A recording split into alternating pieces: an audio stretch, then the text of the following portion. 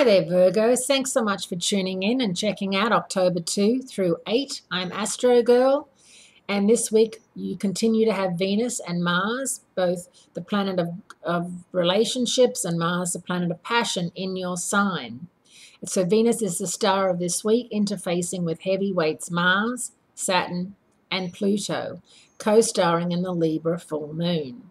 And although a Venus-Pluto trine on Tuesday, October 3, suggests that relationships are under scrutiny of some kind, it also favors long-term commitment, providing an opportunity to go positive and to really be reflective.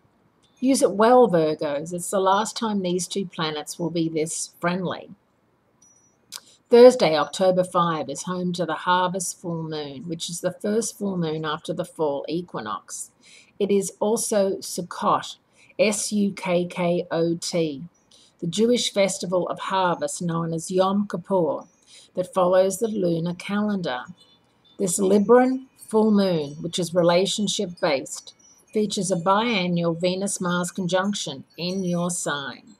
Relationship issues will come to a head on Sunday, October 8, because that's the day of the last Venus-Saturn square of the year.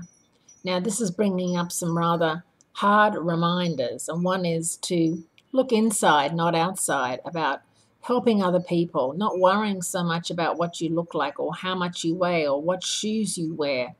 We're so, beaten over the head with social media, with keeping up with so-and-so, that we don't often look at what sort of a person we've become. And to know that to love someone else, you have to love yourself first, Virgos. Very important information. Now, Mercury, your ruler, is moving fast and at its farthest point from the Earth right now. This conjunction suggests that our mental process is both logical and objective. So that's always a good thing for you, Virgos. Have a great week, great speaking to you, and I'll speak to you again next week.